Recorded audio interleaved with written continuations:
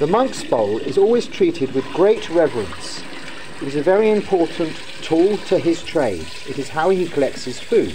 It was given to him, so it's one of his valuable requisites, because everything given to the monk is treated with great respect.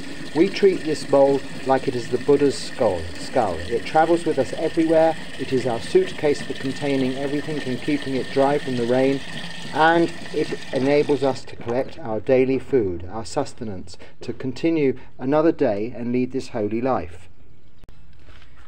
It must never be placed on the edge of a table or somewhere where it can fall, and not directly on the floor, so we find somewhere safe to keep it. And after rinsing, it is placed in the sun for 10 minutes or so to dry naturally, be sterilized with respect. Namo Buddhaya.